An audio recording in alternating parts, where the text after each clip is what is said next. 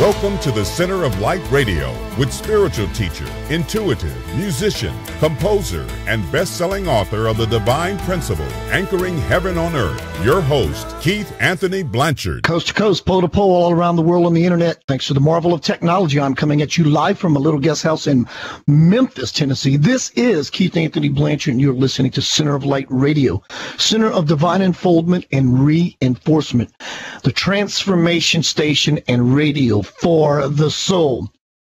Metaphysics returns to Memphis August 5th and 6th at the Agri International Center in Memphis, Tennessee for the Memphis Metaphysical Fair.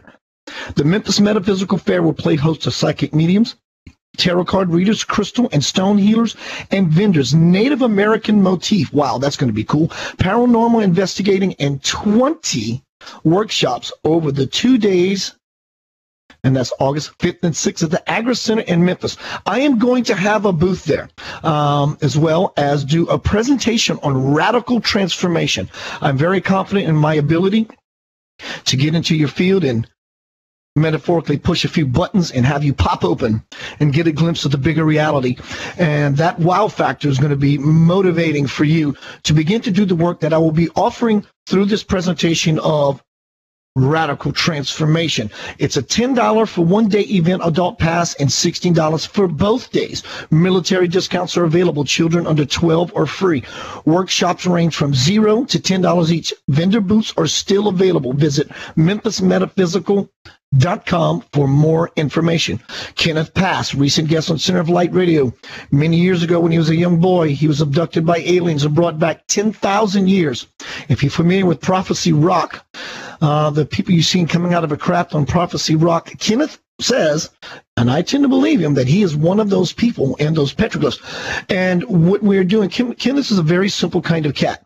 We're raising money and we're having some success to get him a bus ticket back to Arizona so he could find his hidden alien technology that he confiscated from one of the aliens that really pissed him off. And he buried it into a cave or wherever it is. And he wants to go back and get this artifact so he can bring it to the Hopi and the Pueblo. And he's going to log his journey and come back and for part 2 of Center of Light Radio to tell us about his experience on the road with that. You go to centeroflightradio.com. There's a lot of moving stuff happening, but once the page settles, you'll see a flying saucer.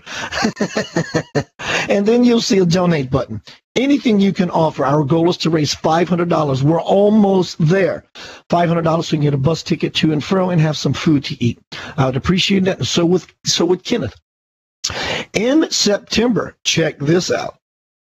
This man right here, this divine man, Swamiji Visvayogi, God-realized man from India, is returning to Memphis, and he's granting me yet again, I'm such a blessed man to be in a powerhouse, is experience like this, for another interview. And the show, I think his tour is called Healing the Earth by Purifying the Waters. So my gig is I have to come up with some pretty solid questions. There's lots of questions I'd like to ask about myself. You know, you're speaking to God, right? But that's not the way. That's not how I function when I do these interviews with God-realized man Swamiji Visvayogi. Piece of information for you about who he is. He was the first divine energy to set foot on the planet, however many thousands upon thousands of years ago. This is his 9th incarnation as Swamiji Visvayogi. My guest today is Russell Forsyth. Let me tell you a little bit about him.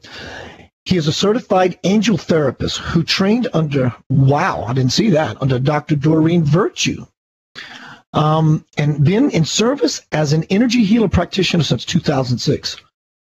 Russell also teaches classes and workshops and has developed a comprehensive training program for energy healers. Following angelic guidance, he invented a unique crystal light table for use in energy healing sessions. Over the years, Russell has written a number of books, has appeared on many radio shows, and has selected to film a pilot TV show on angel readers. Russell currently writes a weekly newsletter called Angel Whispers, which features a word study and channeled messages from the angels. You can find more about my guest tonight at www.russellforsyth.com. And that is www.russellforsyth.com. SYTH.com. Welcome to Center of Light Radio, Mr. Russell Forsyth. Glad to be here, Keith. Thanks for having me on your show today. It's really exciting for me. I'm glad you are here, sir. You and I went through one heck of a dance today about getting this new technology.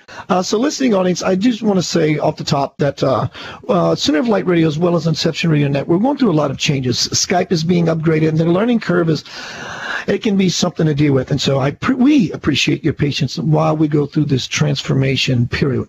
Russell, I was really impressed when you came, highly recommended by a friend of ours, Sikarsky. Amy, yes. Yeah. I loved her interview on Center of Light Radio. And I started watching some of these really cool videos and doing some research, even through my busy schedule, about what you're doing with these crystal light tables. Let's at least start there. Tell me about this program of crystal light healing. Well, the program or the table, which would you like to hear about? Oh, I thought, my bad. You walk me through beginning to end in the process in the sequential order that it needs to be brought about. Well, on my way out to a training program with Dr. Doreen Virtue, I was still a general contractor, and I was going through my own healing crisis, looking for answers to life, like many of us do. And I read this book called Goddesses and Angels, and in that book, Doreen Virtue described her own crystal light bed healing, and I got fascinated by it. And the first person I met and walked around the workshop with turned out to be the person that was the practitioner for her crystal light table experience. And I connected with that. I was on her light table, and while I was on her light table, I started getting blueprints in my mind about how to build my own light table. And when I got through that session, the only thing she said to me was, "Russell, you're going to be involved with a new technology." And I said, "Is that a light table?" She said, I can't tell you any more than what I just did. And so I was impatient and in a hurry, and I found a manufacturer that made crystal light tables, offered him $8,000, and they promptly refused and said, "We're not going to build you a table, and we're not even going to tell you why." So I was really disappointed, to say the least. And I came back to my home in Austin, Texas, and I started going over these blueprints I was seeing in my mind's eye, and spent 15 months in the basement of a historic house designing and building the first one of my light tables, which has gone through a few generations to get to this point here today. I saw the video, and I love the fact that you had this LED light with this crystal that was harnessing, yet channeling the power of said light into the top of people's heads. Was that on purpose, or in the crown chakra, or are there different focal points that you use, or is it always on the top of the head? It's always on the top of the head. Sometimes I use an extra crystal on the body, depending on what we're working on. But I studied the work of Dr. Marcel Vogel, who was a spiritual scientist for R.P.M, and he developed a lot of the crystal healing technology for today. And the practitioner uses the intent of the person on the table to run energy through the crystal at an extremely high rate into the crown chakra, delivering, in some cases, cellular change throughout the entire body. And that's what it's doing with its mounting. Russell, you said channeling the practitioner's intention. When the question I'm searching for in my mind is, I don't think you just basically turn on a pretty light and channel it through put it through a crystal, or maybe you do shove your intention into the light. Is that what you're doing? It's actually the client's intention, and they speak to the practitioner about what their intention is, and the practitioner charges the crystal with breath and intention, and then delivers that while the client's on the light table. Crystals are delivery mechanisms. They're transducers. They are mini computers. They're memory devices, and they take energy of thought through the mind and through energy of the heart to create a circular flow of energy that comes in the female side of the crystal and is delivered through the male side of the crystal, right into the crown chakra. It's quite an experience. How do you go about determining what's the male and the female side of the crystal? Well, that's pretty much easy part of the crystal technology. For the most part, the female side is the smaller side, and the male side is the larger side. And that's in terms of angles, too. They're different angles. So obviously the color that you're using on the light has a great variance or a great purpose on what you're healing, why you're healing, and where you're directing the energy. So does the color of the light source play a role in the healing of the individual? It does. It's basically using a full spectrum light to deliver rainbow light. But the light does change, and it not only goes through the crystal, but it washes the entire body. The ancient Egyptians were using chromotherapy, and so were the Romans, to deliver light from the sun through the body for balance and for wellness. And it's an ancient modality that we brought up into modern technology. So it's really twofold. It's washing the body with light, but it's also delivering light through the crystal tip. From the chat room, DD says exactly what you said right before you spoke it. I think it's particularly an ancient technology that used to have much more power. He's right on target. So yeah. I've heard in my long ago past, when I was considering doing light therapy, that you never use green for treating someone with cancer because green promotes growth. Or is that different in this case? No, it's not different. That's a really good point. The practitioner needs to be fairly skilled at determining if there is a harmful element to what's being delivered. In some cases, red is not a good color for cancer either. But the table also has magnetic therapy in it, built into the table, and very strong magnets, which is great for pain, it's great for circulation, it's great for energy movement. But for people with severe illnesses, it can be detrimental. So there is a level of discernment that goes in with the use of the table. And also, someone with a pacemaker or an electronic implant or even hearing aids would not do well around magnets. So in the case that we're using that, we can adjust, and the lighting device is programmed with several different programs. Some of the programs are just white light. And we cover the magnets, and we use a device to test to make sure the magnet energy is not coming through if that is a problem or an issue for the client. When you became impregnated with the idea that you're going to have this new technology coming through you, the light table, the crystal therapy, and all this stuff, what year was this, or how long ago was this? 2006. 2006. So between 2006 and the recent past, were you learning about color therapy, light therapy, learning that you do not use green in certain cases, red in certain cases? So what kind of schooling was involved with this for you? Well, actually, that's a really good question, Keith. What happened with me was that I was virtually 15 months in the basement of a house building this device without any knowledge of it whatsoever. It was strictly channeled messages. And after I built the device, and, my wife's sitting asking me, "Hey, Russell, how do you know that thing's even going to work?" And, I'm going, well, I'm not sure, but I have a feeling it is. But after I did the work, I started doing some research after I built the table, and it amazed me that a lot of the information I channeled was very accurate in terms of ancient modalities and how they work.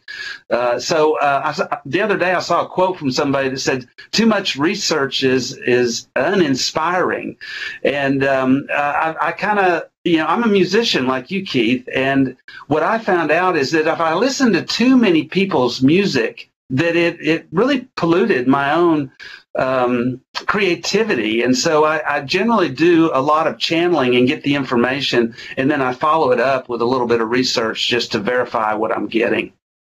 I totally get that. Russell, by the way, what do you play? Sing, guitar, bass, drums, what? I was a guitar player for a long time, but I eventually turned to an instrument called the mandocello.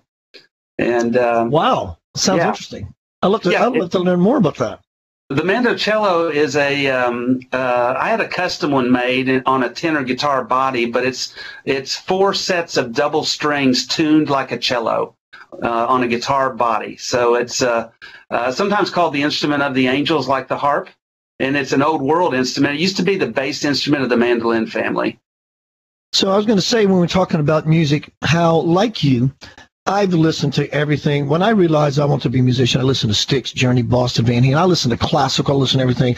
I've learned theory, and I got to a point to where I kept applying theory, and I said, you know what, this is just someone else's way of doing it. But now that I've, quote, mastered my instrument, I took all that stuff and threw it in the garbage. I no longer need it. In fact, before I knew theory, if I hit a certain note in passing, it would be what we call a blue note, a bad note, right? And now that I've learned the theory and I throw all that away, I can hit notes that may be seen, at least from someone's perspective, as a mistake. But now I know how to correct it. I know how to say that. That was just my little bit of my jazz influence, right? But yeah, I no longer listen to music. I cannot. In fact, it's not enjoyable for me to hear today's music. I don't. When I get in a car, people say, what do you listen to when you get in the car? I say, I don't. It's the last thing I want is more music. Yeah, well, then you understand what I'm talking about. I think we can be compromised with our own creativity when we're trying to follow the footsteps of someone else. It's like you say, it's great when you're learning and you're trying to understand what other people are doing. But once you've mastered an instrument, I think you want to be fully creative, and that's kind of the light table too. Once I mastered it, I wanted to create even more with it. From the chat room, DD, I always keep calling him Don Danny, but it's Don Dan. It's just shortcut. But I'm sure he's forgiven me. He asked a question. He says most people don't know that quartz has pyramidal ends and may be the reason why they formed pyramids. Are there particular crystals associated with each chakra? There are certain crystals that are associated with them. And by the way, the initial cuts of Marcel Vogel, the tips were cut to 51 degrees, 51 minutes, 51 seconds, like the Great Pyramid of Giza. So there is a connection to the pyramid cut. And some of the cutters we use insist on keeping the angles of the cuts the same as found in nature. But to his question, maybe I could speak to a little bit. If you used a scale of 0 to 10, 0 the least and 10 being the most, a raw crystal programmed for nature, programmed by nature for the area, for the trees, for the water, for the birds, and the animals, that might run like a level 1 or 2 into the chakras. These high-powered cut devices, cut with intention, cut for purpose, cut with very specific measurements, will run like a level 9 or 10 amount of energy. So people that get around these crystals can sense them and feel them immediately. So when you got one directed into your crown, it can take you out of the body pretty quick. Hook me up. Let's go. So you're basically only using crystals. Any certain particular any particular crystal, quartz crystal mixed with a little bit of that, with a little bit of aquamarine. What exactly are you using to harness this power? Mostly electronic grades quartz crystal. So electronic grade they're harder and harder to find, believe it or not, but they're completely clear. And they have no inclusions, nothing inside of them. So they don't disturb the movement of energy going through them. But as of late, we have been using some smoky quartz, some citrine, and some amethyst and ametrine and rose quartz. And we've been using those and noticing there is a different delivery with those different types of crystals. In some cases, the non-electronic grades quartz crystals are a little smoother on the energy run because those high energy can affect a sensitive person, in a way that's pretty dramatic. I've seen some pretty dramatic results or responses on the light table. So it's sort of like turning the dimmer on the light switch down a little bit so it's just not so raw and so robust. Exactly. And you know about transformation, Keith. So when people come in with a strong intention to transform themselves and they're getting something out of their body, there's a few times I thought my neighbor was going to call the police because there was some pretty large screaming and responses for people pulling out addictions and pulling things out of their body that was it was quite painful for some people, but the transformation effect was permanent. You know, what came to mind, and I don't want to get like far out ghost story and demonic, but what came to mind is I've often in my past, maybe you have as well, we've always seen articles or what talks about addiction as having demons, having attachments, right? Mm-hmm. So my thought is, if these are dark entities being attached to whatever client, and you saturating the system with light, that maybe some of these verbal expulsions that are coming out or somewhat channeled from these attachments actually saying, you know, this crap burns. You're absolutely right. I'd stick a shot in the dark, brother. No, you're onto something, because in my training program, one of the sections is around spirit releasement. And this is where a disincarnate spirit has attached itself to a person, which does cause addictions. These are, you know, as long as there's religion and different philosophies, there will always be discussion about demons. But what I've found is these are lost souls, people that never went into the light. And I have found thousands of them embedded in one person's energy, and had an experience with those coming out of the body while we do this work. And it can be quite an experience. And you might be interested to know, since you brought it up, Keith, that probably 50% of the people that I see have these in their system. It's not uncommon, not an uncommon experience at all.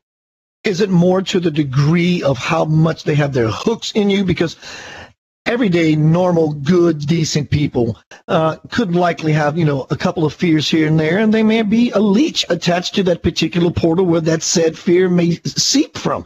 So in your work of helping these people, do you ever feel a presence, like, you know, that you know what you need to remove? Or is it just, you know, the person has asthma and you're doing that? But do you ever feel anything? Have you ever felt anything of something being really, really dense? Oh, yeah. As a matter of fact, as soon as I started this work, I had to go back for more training with Doreen Virtue to become a medium and to do the advanced teachings. And I am clairvoyant. I not only see them, but I sense them, I feel them. And when I'm operating the light table and I'm watching them come out of the body and stand there right next to me, it is quite an experience. We can communicate with them, we can feel them, we can sense them. And now that I've been doing this for such a long period of time, I usually can talk to a person for 5 minutes on the phone, or as soon as they walk in my space, and tell immediately if that's the case. There's a definite negative vibration in the room that goes along with it. From the chat room, Nazca Quartz is famous worldwide for its connective capabilities. We use them in computer hardware. Is this anything that you're familiar with and use in your own work? Yes, as a matter of fact, we have two world-class lapidary artists that are well-renowned for their work in crystal cutting, and they both are very different. But one of them that we work with in particular has connections with mines all over the world, crystal mines all over the world. Can get them from just about any country and any area, and hand selects them for his use for cutting. As a matter of fact, he's a very interesting person, and he connects with the crystal and gets communication from the crystal as to how to cut it. He once had a $30,000 piece of crystal rock that said, "I don't want to be a healer. I don't want to work with people. I want to go back in the ground," and he took it out and buried it. What comes to mind, Russell, is I remember a couple of years ago, I did a house cleaning for someone who had some pretty negative energies happening in there, and they were beginning to manifest. And a friend of mine here, a guest on Center of Light Radio, Madra Gail Litter, she is a stonesmith. Oh my God, she's amazing. She suggested to me, I think it's called selenite. Selenite? Yes. That to help lift the energy to remove bad beings from your house.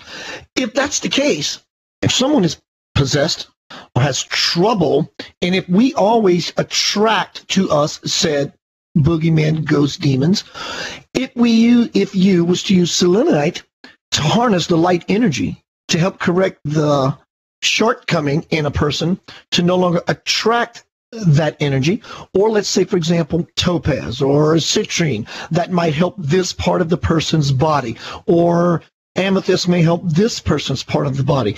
It seems, though I'm not a crystal light table practitioner, it seems to me, and it makes sense to me, let's say, for example, if a certain particular stone works with this particular part of the body, that you would use said stone to filter the light that you are bringing into the person's body that would balance out the harmonic, the vibration. Well, I see your point, and I think that's true to an extent, but I will say part of my theory. It's in theory. Part of my experience was that we could bring in different crystals that would actually increase the chaotic flow of energy. It would not be smooth. It would be very chaotic. But actually, Keith, you might be interested in this. The most effective way to balance energy and to create a release, if there is an attachment there, is the use of sound. And that's part of the crystal light table. We use frosted singing bowls, which is a main element of the light table. And it really does, as soon as I start playing those bowls, they're out of there. And what the crystal does is it puts light back in the body, because wherever anything has been removed, there's a dark spot there. So there's a void, and we have to fill that light. But, something else I've noticed, Keith, I think you're talking about, is that if a person's energy field, their bioenergetic field is tight and clear, nothing can intrude upon their sovereignty. It's only when a person has holes and tears in their energy field that can create an opening for anything to get into it. So that's a result of trauma or the result of contracts and agreements to learn and grow, that some people are unknowingly inviting these into their system. Yeah, definitely unknowingly. When I was just talking about Madrigal Little, I was going to continue, but I didn't. I remember sometime back last year and a half ago, I went to Madra's office here in Memphis, and when she brought me into the room, she was going to do a crystal bowl ceremony on me. And I sat in this chair, and under this chair was every kind of, my God, powerful crystal imaginable. And when I sat in this chair, it felt like the space shuttle under my ass. It was on fire. And then she started resonating these bowls, and I was brought to a cave, and so was she. Brought to a cave, and there were a couple of masters in there, and we began a dialogue. And everything she imparted to me in this session did come true up until this day, that's for sure. But my point is, I know the power and the magic and the door that opens up by the use of these singing bowls. It's truly amazing for me. Yeah, and the light table is that what makes it unique as an energy device is that it combines the elements of chromotherapy, crystal therapy, magnetic therapy, sound vibrational therapy, and built into the table is the trade secret. It's got a unique aspect to it underneath the table. No one ever sees it. That is a portal, and it opens that portal to the other dimensions. And just like you just mentioned, some people call it my spaceship. Some people book a session and say, I want to get on the spaceship and I want to do some traveling. We're also at the bottom of the hour. Would you give out your contact information so our listening audience can find out more about you and this phenomenal new technology you're bringing forth? And you can bet I'm going to be doing some more research about what you're doing, sir. Yeah, www.russellforsyth.com is my main website. I have Facebook pages on the Forsyth Crystal Light Table and on the IEL Institute, which we just opened earlier this year, and that's www.iel-institute.com. And it's a free membership platform where you can access free videos, meditations, and if you want, you can do some training with us as well. Amy, you mentioned, she's a certified teacher with us. We have a couple of certified teachers and mentors in the program, and we're just starting this thing up. And Keith, part of what happened with me was I built this device, and then a part of me said, I don't even have a user's manual with it. I don't even know how to tell people how to use it. So I started developing the training program to feel a little bit more grounded about getting these tables out there in the world. Keith Anthony Blanchard here at Center of Light Radio to remind you about my lifelong work, R.P.M. Recognize, plug in, and manifest your life. Let me ask you a few questions. What is it you want out of your life? You want more financial stability? You want relationship? You want greater degrees of bliss, conscious expansion, and spiritual evolvement? These are magnificent, wonderful things, and I have achieved all of these by implementing what I am offering to you so you can apply this to your life so you can have all those things that you truly desire and truly deserve. I absolutely guarantee my work 100%. Go to Center of Light Radio, look at the opening page, the bottom right-hand corner of your screen. Not only will you receive my awesome Power Pack newsletter monthly, but you will have access to my R.P.M. program. Stay in touch with me, and I will send you everything I'm about, all my successful works. You can bet. All you have to do is contact me, KeithAnthonyBlanchard@gmail.com. Peace, love, and light to you always.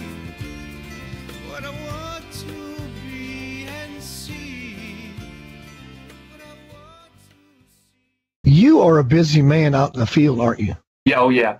You love every moment of it, don't you? I see 900 people a year one-on-one, and I do trainings and workshops, and it's a beautiful life. I never thought as a contractor I would be going into this world, I'll tell you that. So, a lot of people don't understand, or maybe just never come across of it, the power inherent in sound.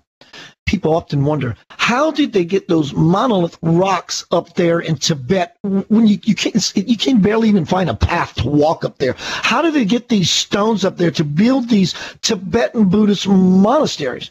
Russell, tell them how. Vibrations. It's all about the vibe, man. It's about sound. It's all about the vibe, yeah. You know, I've got a musician that told me that he sits behind the drum kit and he takes pictures periodically, and before the gig starts, it's just a black room, and when the gig ends, it's filled with orbs.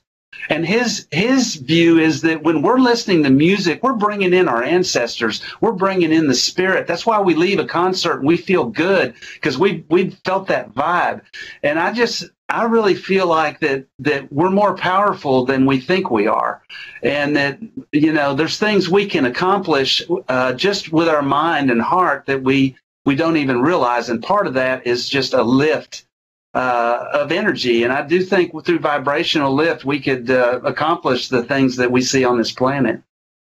Have you seen a video on YouTube? And for listening audience out there, if you get the opportunity, take the opportunity. Go to YouTube and look up how sound creates form.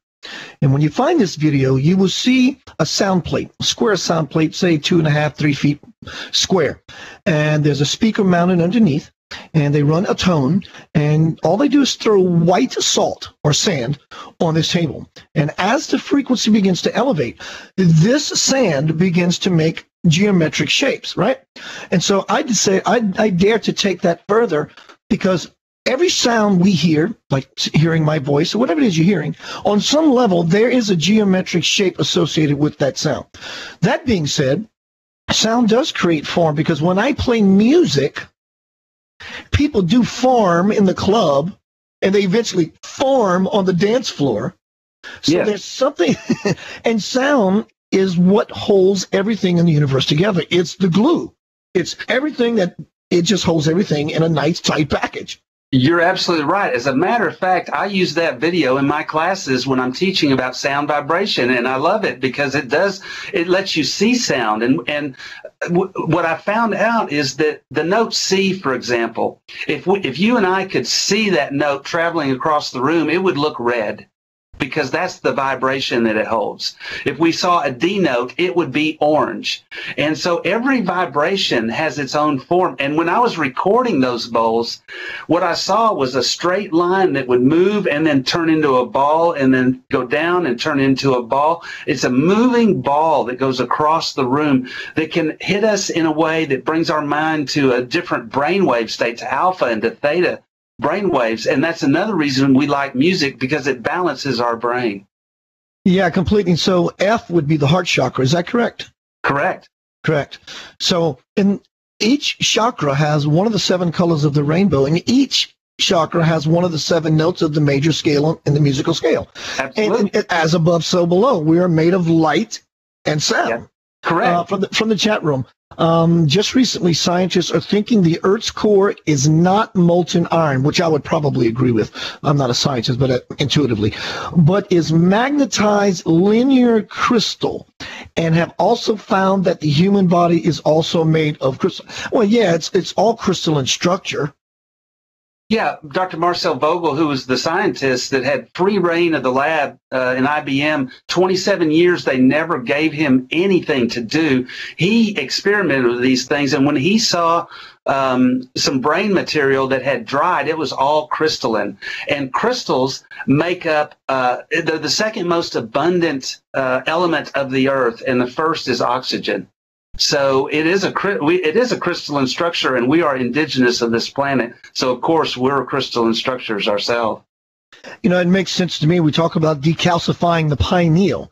Decalcifying. There has to be some sort of crystalline structure there as to why we're breaking up these things into bits, hopefully that we can dissipate it around our third eye, our pineal gland.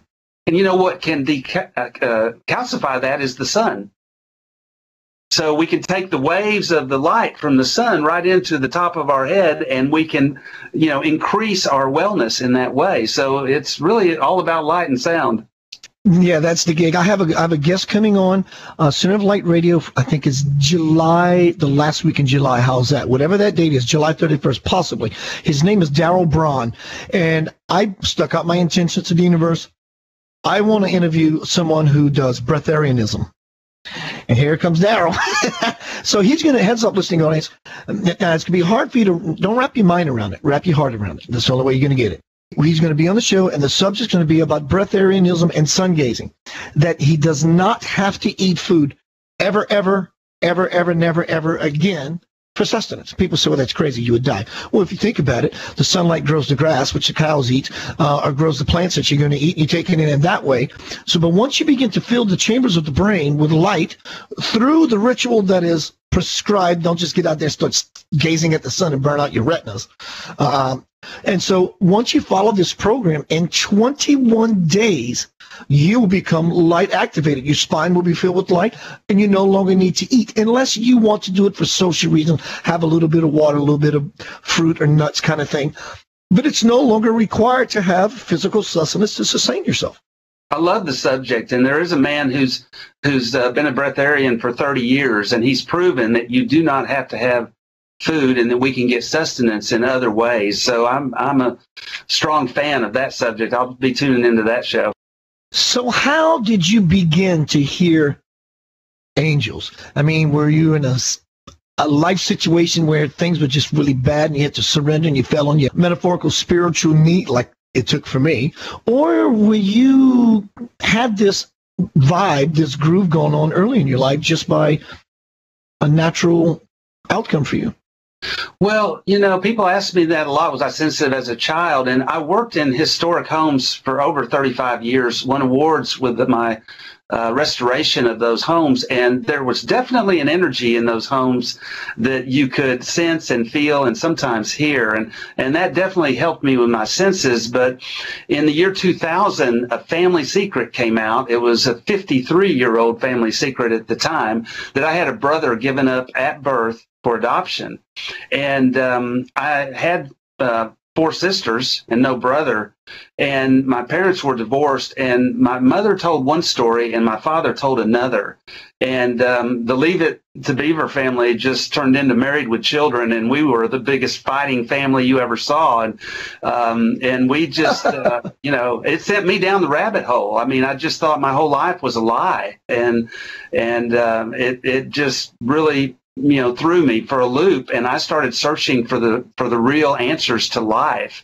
And in that search, I came across Doreen Virtue, and she had a book of prayers to the angels. And as I started doing those prayers, I started hearing the whispers of them, really small, short at first, but then stronger and stronger. And so that's why I went to her workshop and started learning more. And in that workshop, I found out I had a little gift of making that connection, and that's what I really took that to a further level. And then for anyone that really is interested in that subject and wants to know more about how to do it, I started in 2007 doing a weekly blog called the Angel Whispers, where I channel a message, and I've done it every week since, over 500 weeks now that I've done it. And what came to me even recently, Keith, was it was a practice, just like practicing your instrument.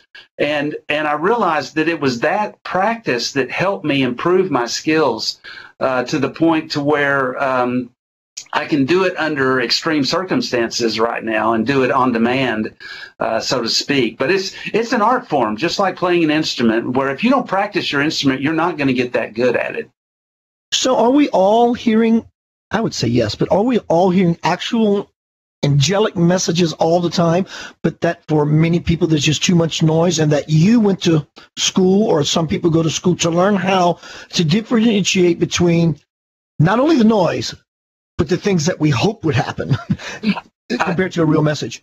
I think we do. I think we seamlessly do it at times, where we're channeling our ancestors, our angels, our guides, and it's coming into our head, and we're going, is that my thought? Or we don't have the trust to know the difference. But after thank you.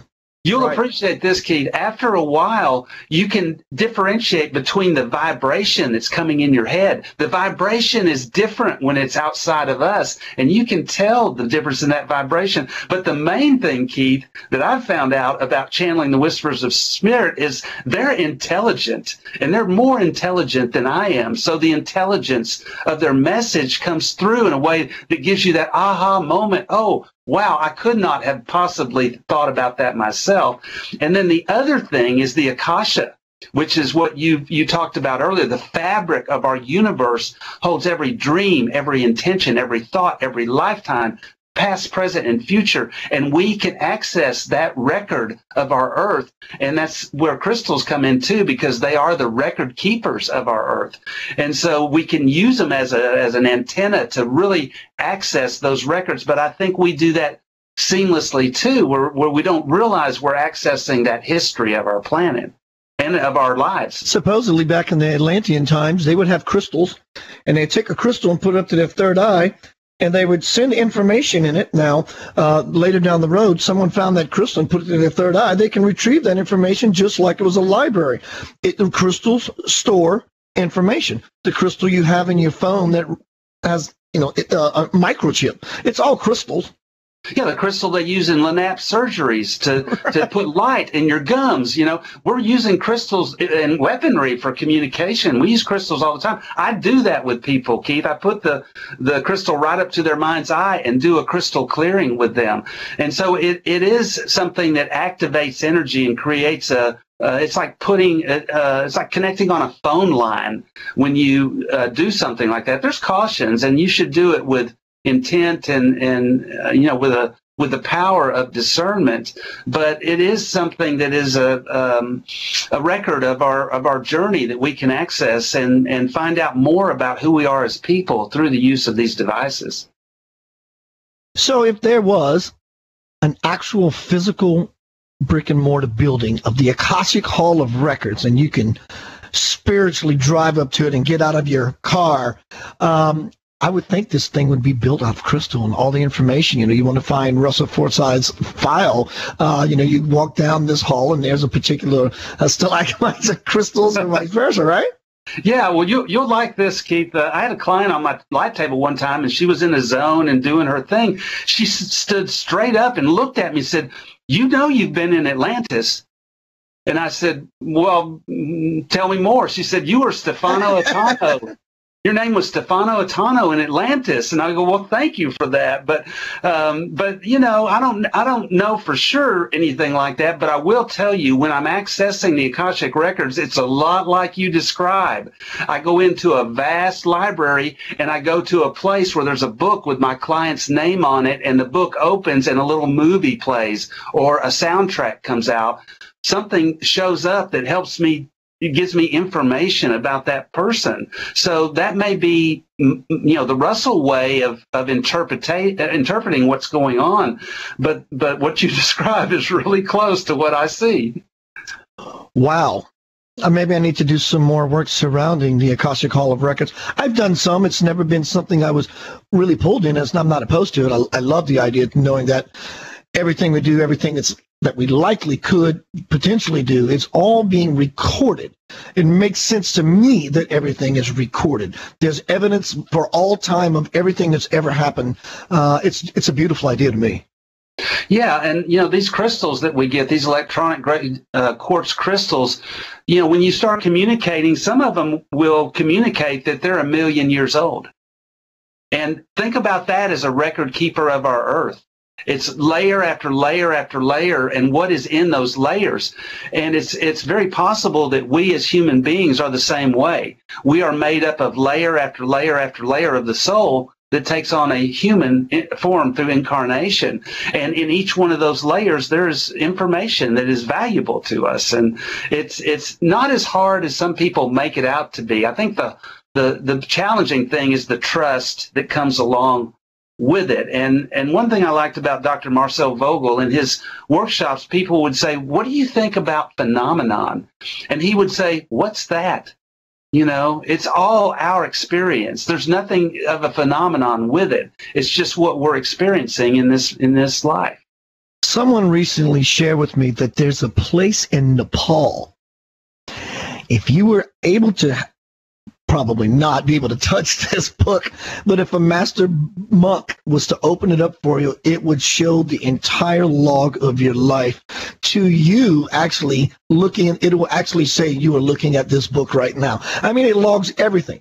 Have you ever heard of anything like that, Russell? Well, just this weekend, I did a workshop on soul retrieval and on past lives, and I did a meditation with everyone in the group, and it was people that have been doing a lot of spiritual work and people that are just beginning on their journey. Almost every single one of them accessed their Akashic records in the book of their soul. And what I think is some of these places on the earth are power places. They make it much easier to open up to those energies, and that's why we have sacred places on this earth like Stonehenge and the different spiritual places on our earth, because that those people from ancient times got a lot of accurate information from those places. So yeah, I think it's you hit one of those sacred places with a crystal device like we use, and look out. You'll open up some information quick. I wonder what it'd be like to go to any of those sacred places on ayahuasca. Well, people that experience light tables, some of them say it's like an LSD trip. It's like doing drugs. They travel other dimensions, and part of my dream is to take these tables out to those sacred places and go on a journey. So I can relate. So what does the future look like for you, sir, as far as what you consciously know you're going to be bringing down the pike?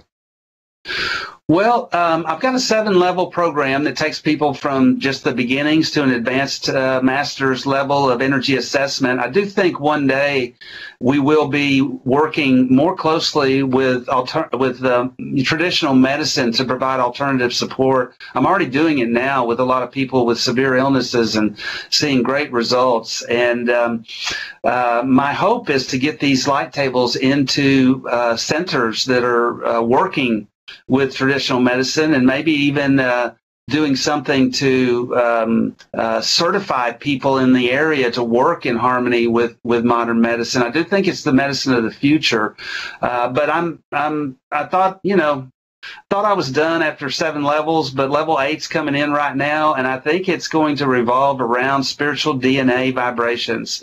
That when we have a missing part of our energy that's a missing vibration, much like the bad note on a piano keyboard that we quit playing because that note sounds bad, I think that we can fill that note and help people evolve spiritually through a type of DNA at the soul level. And I've already been getting information about using wavelength frequencies to heal and repair people's DNA, and I think that's also part of the future. But it's a little daunting because the information seems pretty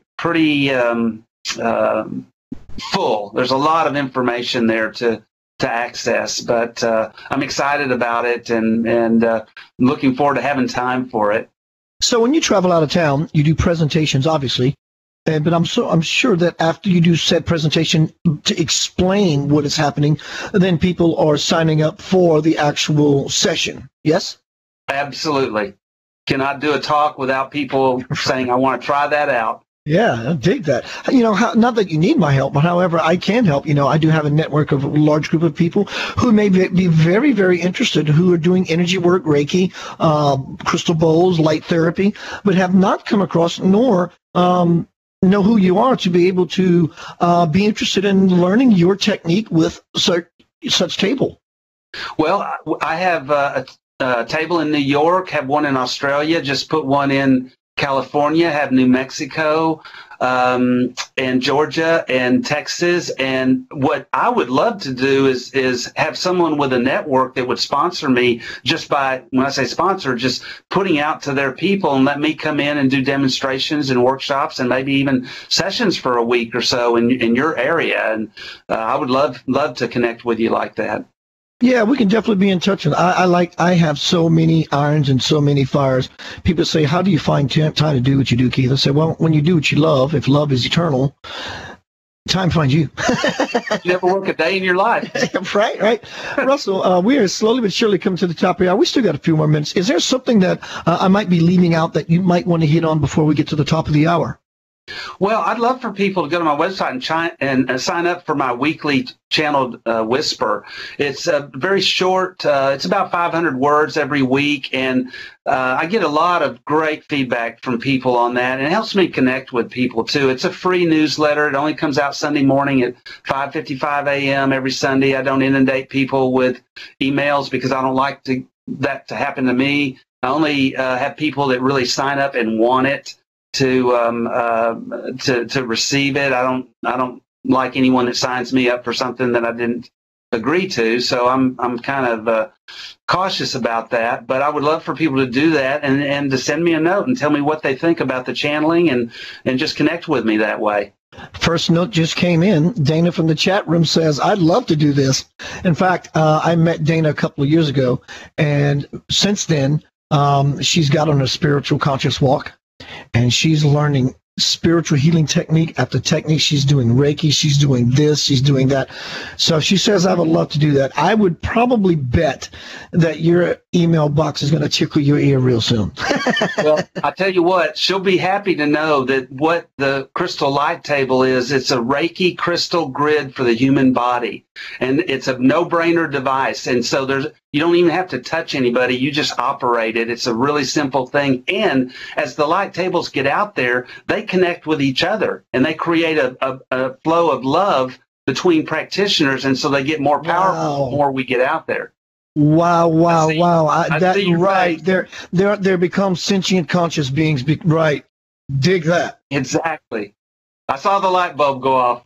Right. It's all one energy. And so This one is resonating and this one is resonating. Like I say, what's the resonance, sympathetic resonance.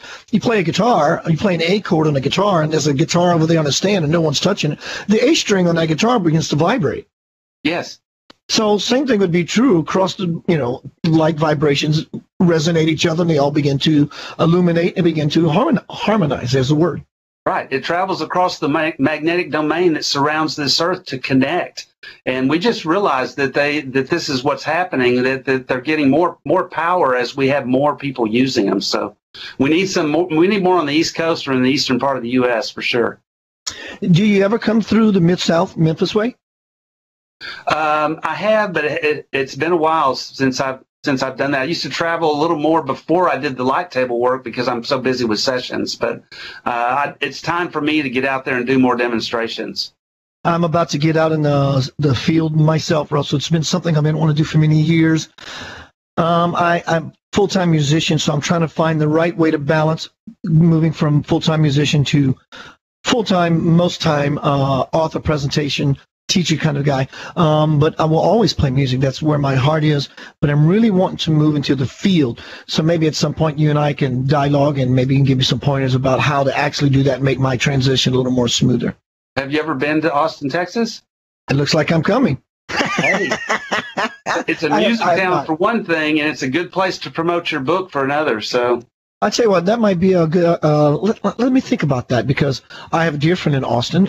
He has a phenomenal band called Del Castillo. It's a progressive flamenco band, if you ever get the chance. And you want to be wild, go watch these two brother guitar players. It will just level you. Phenomenal. Yeah, Del Castillo. We're at the top of the hour, my friend, my brother, my new guest who I really enjoyed the show. Would you give out your contact information once more and leave us with a final thought, please?